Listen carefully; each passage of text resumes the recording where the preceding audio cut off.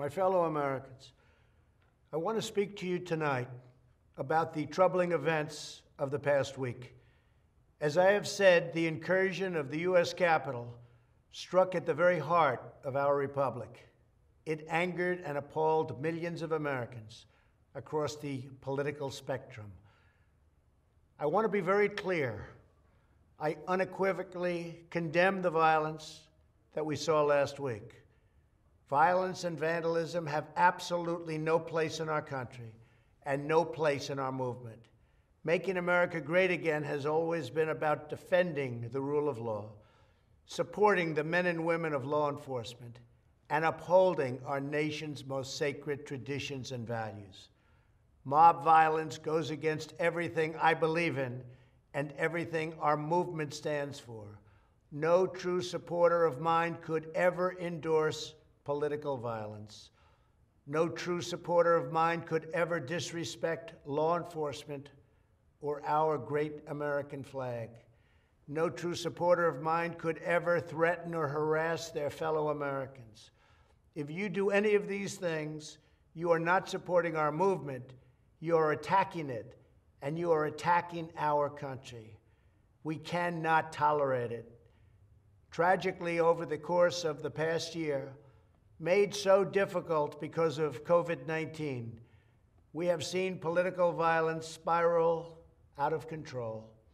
We have seen too many riots, too many mobs, too many acts of intimidation and destruction.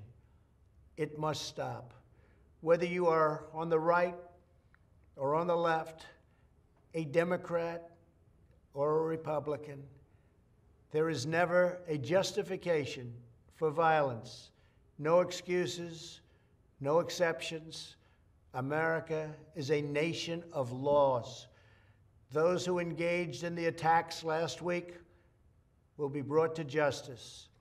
Now I am asking everyone who has ever believed in our agenda to be thinking of ways to ease tensions, calm tempers, and help to promote peace in our country. There has been reporting that additional demonstrations are being planned in the coming days, both here in Washington and across the country.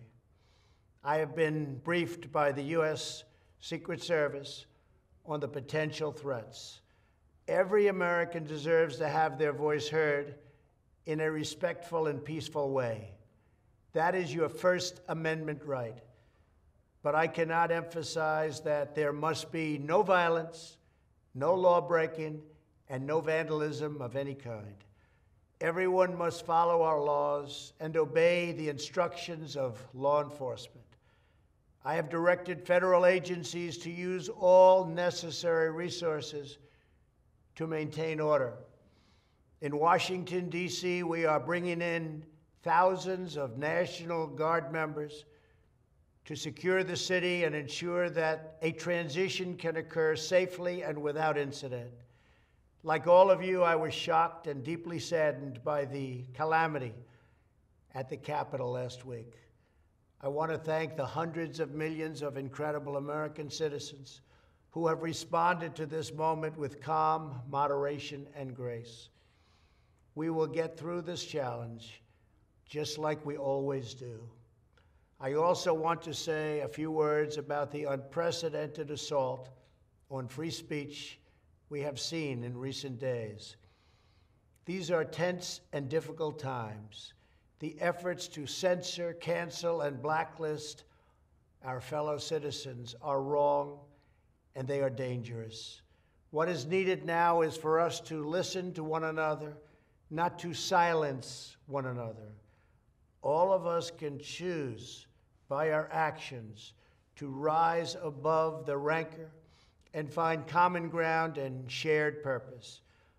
We must focus on advancing the interests of the whole nation, delivering the miracle vaccines, defeating the pandemic, rebuilding the economy, protecting our national security, and upholding the rule of law. Today, I am calling on all Americans to overcome the passions of the moment and join together as one American people. let us choose to move forward united for the good of our families, our communities, and our country. Thank you, God bless you, and God bless America.